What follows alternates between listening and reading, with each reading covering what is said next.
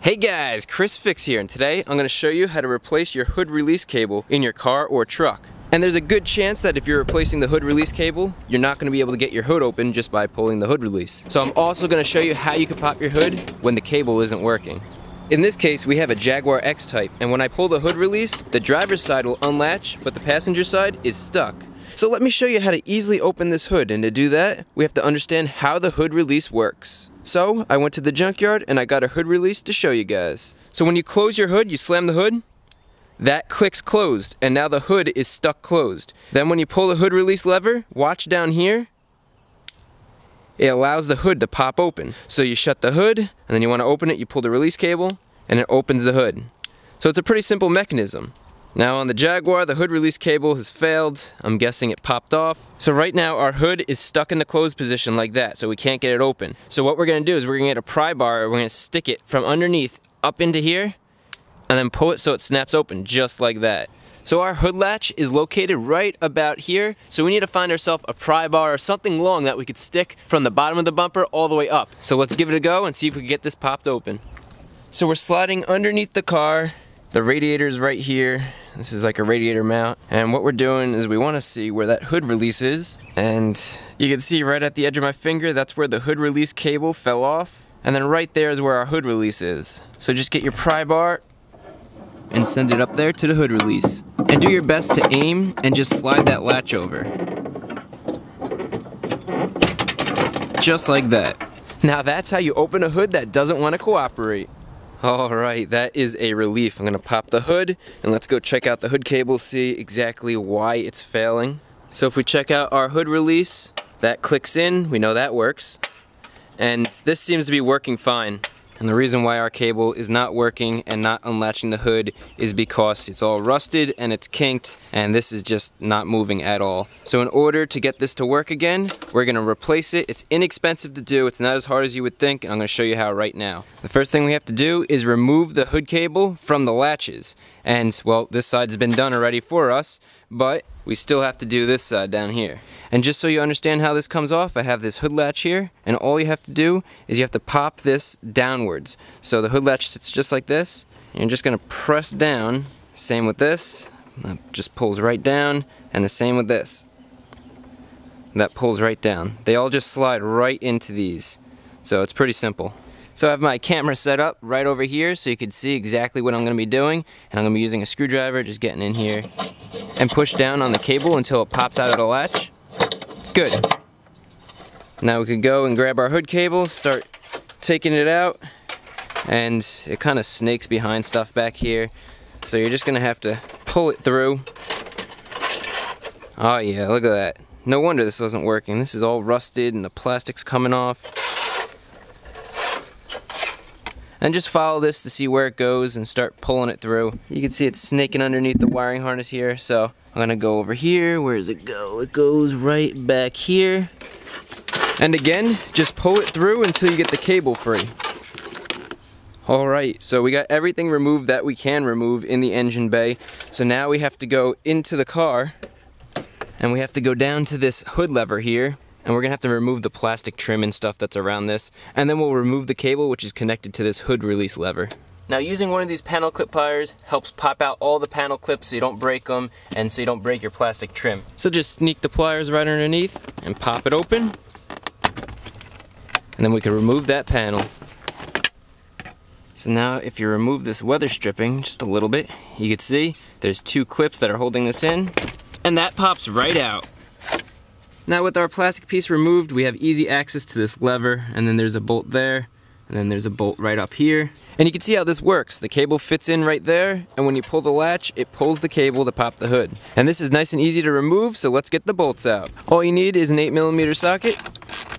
That's one. So the bottom one's out, now we go up here. Good. And then removing the cable from the actual hood latch is pretty simple. And then you get your flathead screwdriver, and it'll help you pry that out. Beautiful. And then slide this around so that the cable pops right out.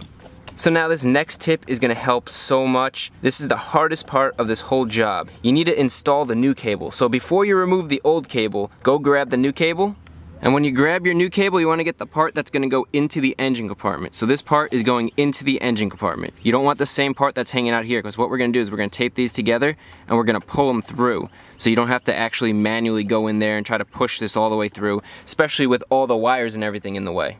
So again, make sure that you have the right side. This is going into the engine compartment. This is what's going onto our hood latches. So now you can either zip tie or tape it or use a little bit of both, and I'm going to use a little bit of both just to make sure it doesn't come undone. Good, so that's not coming apart. And make sure you cut this as close as possible because you don't want to have a big piece sticking out. We want to make this as tight and streamlined as possible. So to help prevent things from getting caught up, I'm going to just tape them to make them a little bit more streamlined, and it's just going to prevent snags basically.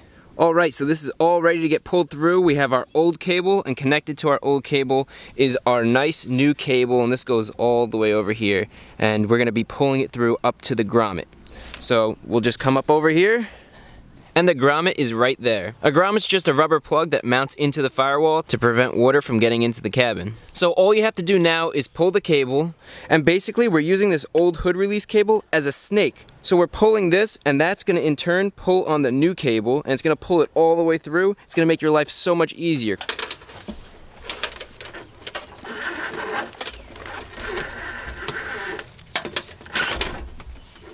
And once the new cable starts getting pulled through, be less rough with it because you don't want to damage the new cable. This is the old hood release cable right here, and this is our new hood release cable. And now just carefully pull it through until the grommet meets the firewall. Once the grommet's at the firewall, give the cable a firm tug, and the grommet will move right through the firewall. And you can see the whole grommet pulled through, which is fine. So now we just need to pull it back the other way, just a little bit, so it seals the hole in the firewall. It might also help if you use a screwdriver, just in case your grommet isn't going all the way in. Just like that. Now that the grommet's in place in the firewall, let's disconnect the old cable from the new cable, because we're done using that old cable. And using the old cable worked great. Be careful, you don't want to cut the new cable by mistake, and now our zip tie is free. And with the new cable pulled all the way through, let's reconnect the hood release latch in the interior. So now grab your hood latch, it's going to be sitting like that. We want to get our hood cable and just pop that in there just like that. And then once that ball is in that socket there, we could go and press this in, just like before. We took it out, now we put it in. Good. Now let's bolt this up into place. So our screws go here and here, and we'll just hand tighten it to start. Now we'll just snug them up. Good. And good. Beautiful. Now all we have to do is get our plastic trim pieces. They snap right in. And then we have to move that weather stripping back in place. So now we have our last plastic trim to pop in. And we are done with the interior. Let's go hook up the hood latches. In the engine compartment, we need to run the cable in the stock location along the fender. And just make sure the cable isn't touching any sharp edges or anything that's hot as you run it to the hood latches. So now we're just going to route our cable to the factory location, and it's going to go under here, and we're going right to our hood latch. So this piece, and this piece are all going to connect to our latch. And let's go do that now.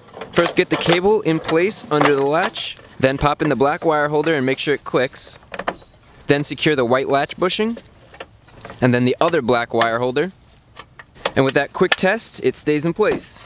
Alright, so with that clipped in place, now we'll go and clip in the other side for the other hood release. Get the black wire holder in place, and then get the white bushing in place. Alright, so now before we close the hood, we don't want to run into the same problem we had before. I'm just going to lock both of these. Now when we go to open the hood with the hood latch, we can see if both latches pop open. And will it work? And it does. Awesome. Alright, so both hood latches worked. Now the moment of truth. We could shut the hood and we could see if it pops open. Alright, it looked like it worked. Let's double check. Beautiful. And that is how you change out the hood release cable on a vehicle, any vehicle. I mean, this was specific to this Jaguar, but it works on pretty much any car. So hopefully the video was helpful. If it was, remember to give it a thumbs up and also consider subscribing. Up on the screen are a couple of videos. To get to those, you can click on the screen or find the links in the description below. Also in the description are the links to any tools and products I used in this video.